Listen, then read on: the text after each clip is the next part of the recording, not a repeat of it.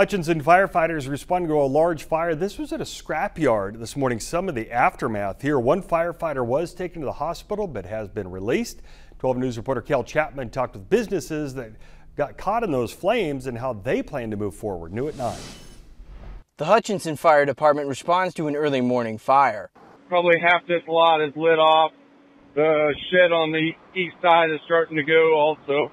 Calling in all available resources. That includes firefighters from Pretty Prairie, Buhler, and South Hutchinson. We got a fire on the opposite side of the street, opposite side of the street of the building. They had mattresses everywhere, and they pretty well, like 5 or 6 is all left. Everything else is gone. Word spread quickly, and not long after the fire department arrived, Jerry Gilly is starting to get calls.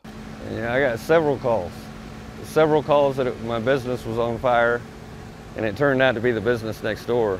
Luckily, it did take out one of my buildings. Gilly says when he got to the fire to check on his scrap metal business, the flames were growing. Oh, it was a blaze, man. It was going clear across the street. It even started the building across the street on fire.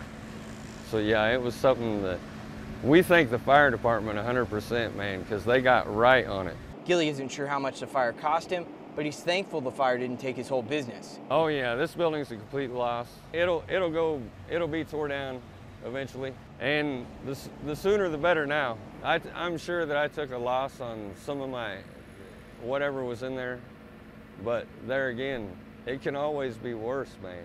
In Hutchinson, Kel Chapman, 12 News. The owner of the business that initially caught fire was out of town when it started. On their way back right now to assess some of the damage. What caused the fire is still under investigation.